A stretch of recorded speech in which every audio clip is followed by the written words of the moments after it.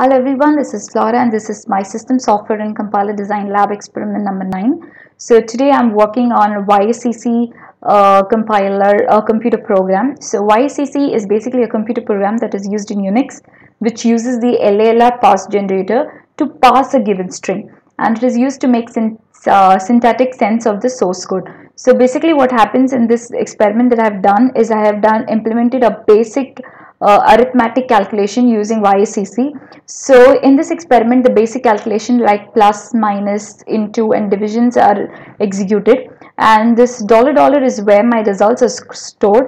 If I select a digit from 0 to 9, that is the maximum possible of the digits, that digits is retrieved and stored in $1, and the next digit is stored in $3. Both are calculated and stored in the present value $. So this is where the result lies, and lex is y to give the input to the user in the form of a string or character, and in main function we have bypass, whereas there is where the system starts executing, the parser starts its execution, and error is to print if it encounters any error in the middle of the program. So we compile the following using YACC program name.y.